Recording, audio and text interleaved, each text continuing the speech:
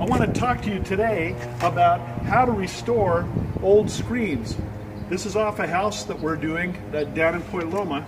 It has wood screening, wood framing with wood stops holding in old aluminum screening.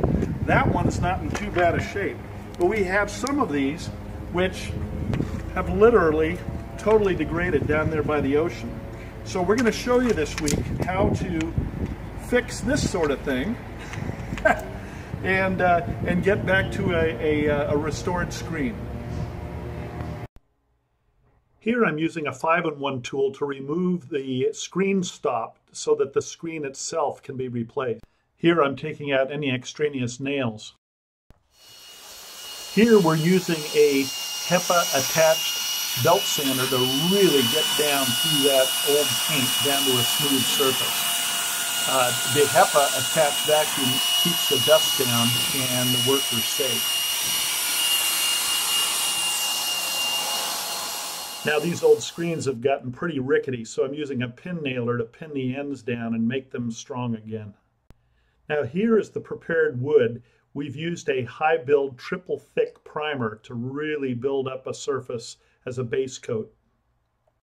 Now these are 16-foot lengths of wooden screen stop that we've primed and painted on both sides to seal them up well. Now here's an important step, using a primer sealing the surfaces that will soon be hidden. Well, I've set up here in the shop a little workspace with a big flat plywood top to work on these screens. I've purchased online some aluminum screening that's been pre-oxidized so that it's nice and gray and won't be too shiny.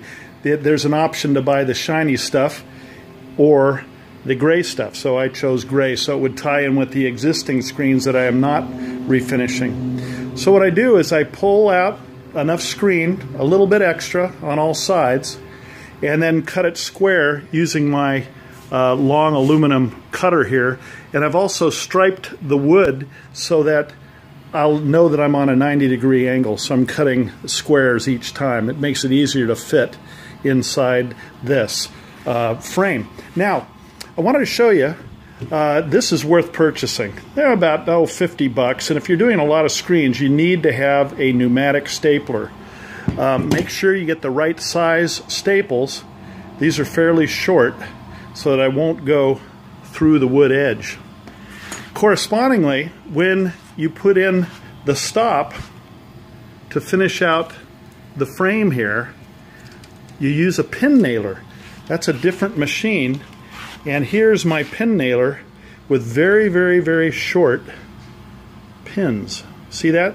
That way it won't go all the way through the wood and create a filling problem. So, wanted to reiterate, I may have told you this a little bit earlier, but the stop, there goes my compressor, the stop gets primed and painted on all sides before it goes in. And the reason you want to do this, and see back here I used a clear primer. This way, when water gets in, these are exterior screens, when water gets behind this gap, it's not going to fail and cause the paint to blister off. The way I'm doing this now is going to last much, much longer than if, say, a carpenter or a screen person put all these together. They're not thinking in terms of the paint work. So what's called back priming. You back prime all the surfaces before they get put together, and it drastically increases the longevity of the overall job. Okay? So here's an example. After I've put together the stop, the screen, the new screen, I take some elastomeric caulking and run it across all these little seams. These are areas where water can get in and cause all kinds of havoc. We want these screens to last a long, long time. So I did all my caulking and filling on the cracks, and then there were some defacements here that were quite deep. So I'm using a catalyzed filler to fill that in.